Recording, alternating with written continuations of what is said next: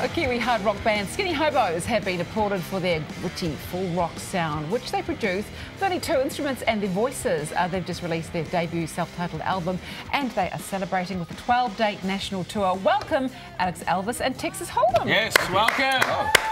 So I'm taking it these are your stage names? Yes. Yes. Alex and Texas. Where do they? So what? A bit of online gambling been happening? Yes. How did this come up? In reality, it's actually just nicknames that the both of us have had a long time. You know, my one comes from my family. His one comes because his last name's Holdom. You know. Okay, fair enough. It's not a great story. Because you guys have known each other for a very long time, haven't you? Yep. Where'd you meet? We met in high school, actually, through the Smoke-Free Rock Quest.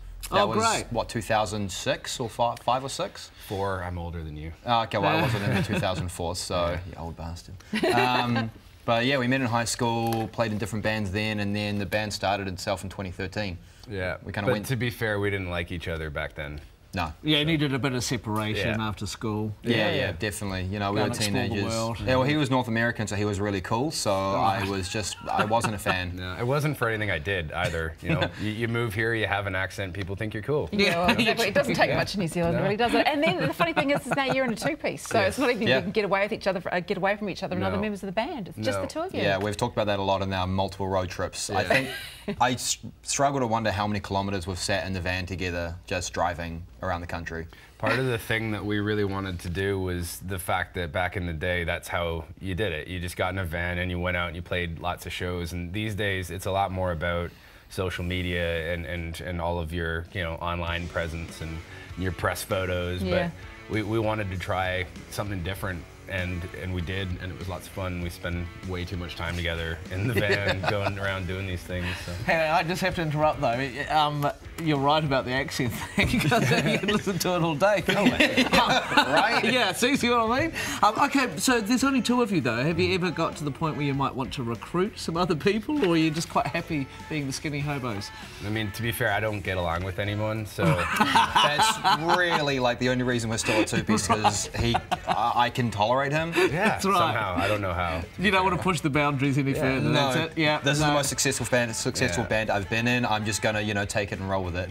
Oh, awesome. So tell us a little bit about the album. Well, it was recorded over a very extended period of time and took us a very long time to put out, as I think it does for a lot of bands on their first albums, trying to make it perfect. Yeah. But realistically, it's we put this one out for everybody who's been with us since day one. You know, a lot of the songs are older songs. There's a few newer songs in there, but it was a lot of fun, and we recorded pretty much the entirety of it live. Again, trying to do it the way that people used to do it back in the day. So we set up at Roundhead in the same room and just kind of played to each other. I guess the rock radio stations help you guys, but in today's world with social media and Facebook, as you were talking about, you must find when you're touring around the country just fans that you didn't even know existed. Yeah. Oh yeah. Yeah. And there's still a lot of independent radio too. Like we just started getting picked up by they're called Chaos FM and Blenheim. Yeah, excellent. And that's exactly what you want. Yeah. Your music videos are something quite special as well. Tell me about, because in them you're wearing, there's a theme through the 4 that I've seen. You're wearing these masks of your faces. I mean, what was the story behind the masks, and how did that all work? It's a little bit of a long story, but basically all of our videos are connected with an overlying story arc, and we end up not being in town anymore. We wash up on this deserted island, and in our absence, rock and roll just kind of dies and turns into all these posers pretending to be us, and that's kind of what they are. What about the lights behind the eyes? That looks very not Osh approved. No, that was definitely a bit of a homemade sort of DIY soldering job, but no, that worked. That actually, this one scene we had them in, they came out really well. Yeah, about as well as we wanted to. That was our director.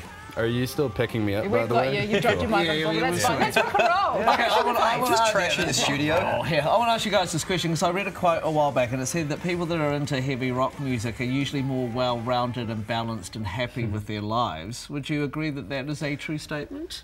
To a point, yeah. I mean, there's a lot of stress that goes on behind the scenes of rock and roll. You know, there's a lot of planning and sitting at computers and making things work that, it doesn't translate out front.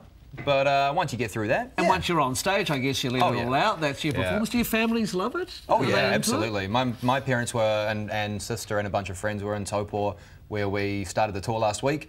My mum and dad stood on the door and did the merch sales for us. Did they get into the mosh pit and, like, you know, get into it? Oh, yeah, awesome. I managed to get them cover for the door to see our set, so they were pretty stoked cool. with that. You look like you have a lot of fun on stage. Very cool to chat to you both. That's what it's all about. The Skinny Hobos self-titled debut album is out right now, and you can check out Under the Radar for tickets to their nationwide tour, which has just kicked off. They're playing in Auckland tomorrow and Whangarei on Saturday before heading south.